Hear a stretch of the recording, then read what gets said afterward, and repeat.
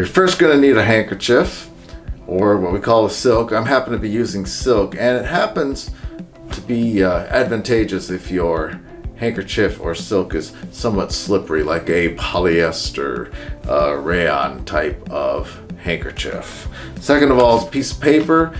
I think you could use a napkin or a piece of cloth, but I think the paper helps to reduce the friction and make this trick work a little better. You need a jar and you need a rubber band. So here's how you do this. You can do this two ways. You could set the thing up ahead of time and then just have the jar filled with the handkerchief with the paper on top and sealed with the rubber band, or you can set this right up in front of spectators, which is what I'm going to do for you here. Of course, I will be explaining what I do. First, bring out your jar, bring in your handkerchief. Now here's a little crucial part here. You're going to stuff the handkerchief into the jar. Now the key thing is there's one corner of the handkerchief and you have to be able to track that and find it. So place the handkerchief in, but make sure you know where the corner is, because that's going to be crucial. You bring in the paper. So now let me give you the magician's view of what's going on. It looks as if all you're doing is taking the paper and placing it on top.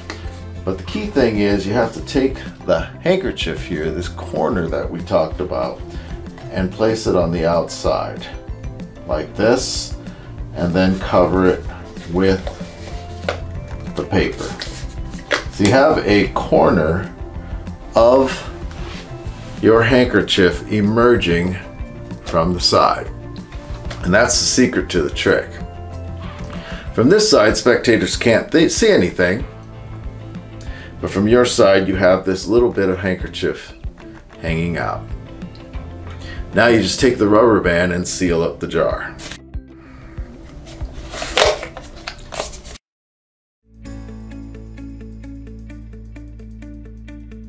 And that is sealed in there. Now in order to make the escape, all you have to do is pull this and the handkerchief will just come out. So from this end, I just counted 1, 2, 3. Grab this with your fingers and pull, and the handkerchief comes right out. You can hand this out. Spectators can look at it. It is sealed paper. Everything is what it is. All you're going to need for this trick, you'll need a length of rope and you'll need a handkerchief. Anyway, the first part involves the setup, and I want to give you more of a close-up view, so let's go to the close-up to explain the setup of the handkerchief and the rope. Here's how you tie the rope and the handkerchief. Now what you're going to do is fold your rope in half. Now bend this over just like this, and then take, so it looks like this. Now take these two ends and bend them forward. And that's what you want for your trick.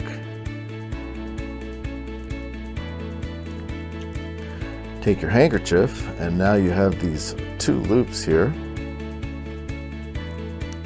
Feed your handkerchief through the loops and tie a very loose knot. Don't tie it real tight. Now you can pull the rope and your knot is free to move on the rope, which is the first phase of the trick. But now for the second phase, which is really the cool part, what you have to do is look at your handkerchief, look for the place where there's an actual knot. I don't know if you'll be able to see this real easily, but right there is where the knot is.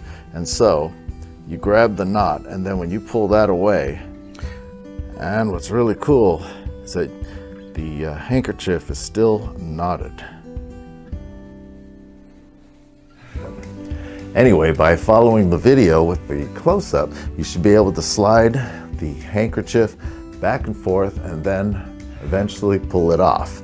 Now, something that I didn't show you in the close-up video is that I have a fairly long length of rope here. And what I did in the performance is I actually stepped on the length of rope down here. And then this makes for a nice way to present the trick where you're sliding the handkerchief back and forth and then doing the pass-through at the end. And what's really cool about this trick is that the handkerchief is still knotted at the end. And of course, it's all in the setup. There's no real secret, nothing is gaffed, or there's no secret other than the setup. So by the time the spectators take a look at your setup, or at your handkerchief as well as your rope, there will be nothing to find.